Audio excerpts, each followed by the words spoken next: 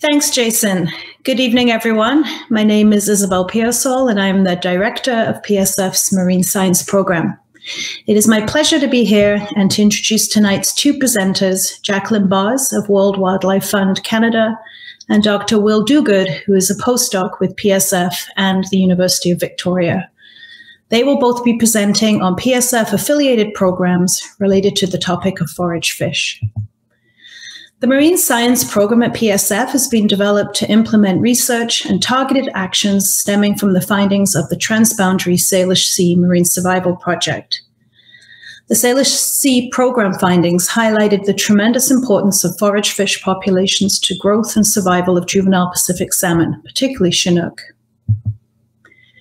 Chinook and coho both start to feed on fish during their first summer in the ocean. The most important forage fish at this time is Pacific herring, and you can see the characteristic color of a herring spawn here on the bottom left.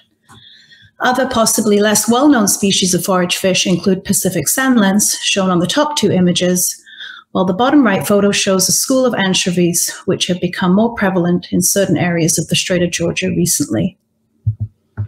All of these vital species require healthy habitats, including adequate substrates for their eggs and healthy estuaries and nearshore areas for rearing.